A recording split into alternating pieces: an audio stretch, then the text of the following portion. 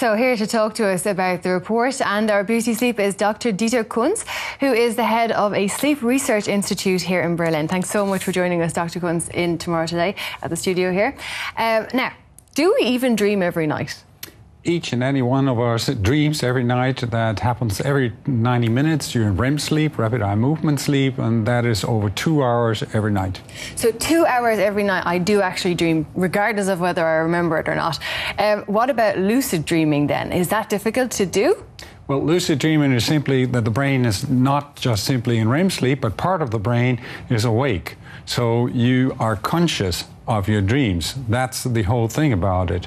And many of us do that when we're young, but when we shorten our sleep and we do not sleep that long, we are not doing that anymore, but we're able to do this lucid dreaming, any one of us. So we're able to do it. Is it difficult to do, and what's the benefits of doing it anyway?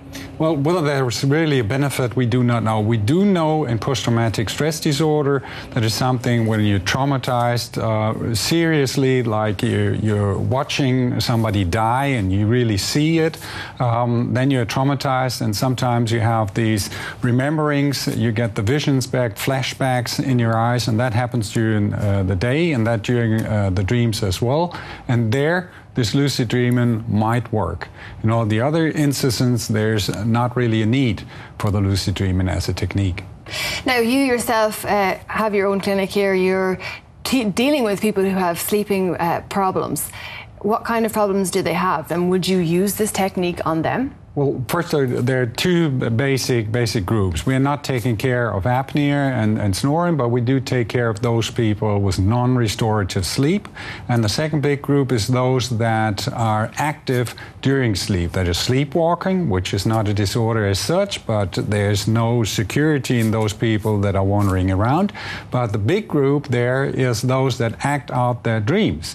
When you have your nightmares, it's kind of funny that you do not yell and do not fight, and that is because you're paralyzed during REM sleep. And if this paralysis does not work anymore, if that does not work properly, then you act out your dream that start with talking about things that you might not proud of you're talking about, and then you start acting out, and it could be that you actually fight with your partner, you jump out of bed, you play baseball, you break your bones and whatever. These are the subjects that come in. Yes, dangerous. Okay. Is there any connection between these dreams and reality? Why do people say these things in their sleep? Why did they act out these things in their sleep? Is there any connection to what we're actually thinking? There are tons of studies that have been performed there, and there's actually, except for those people with post-traumatic stress disorder, there seems to be no link between the content of these dreams and reality, not even the personality behind it. That's kind of funny.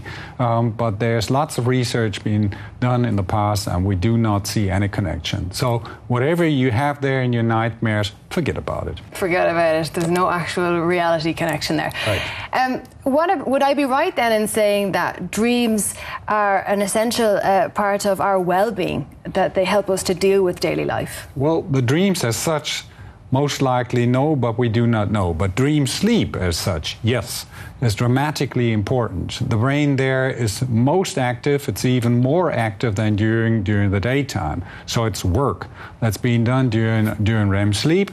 And that's, first of all, that's learning. And secondly, it's the coordination of metabolic processes. Okay, Dr. Kunz, thank you so much for joining us here at Tomorrow Today. Thank you.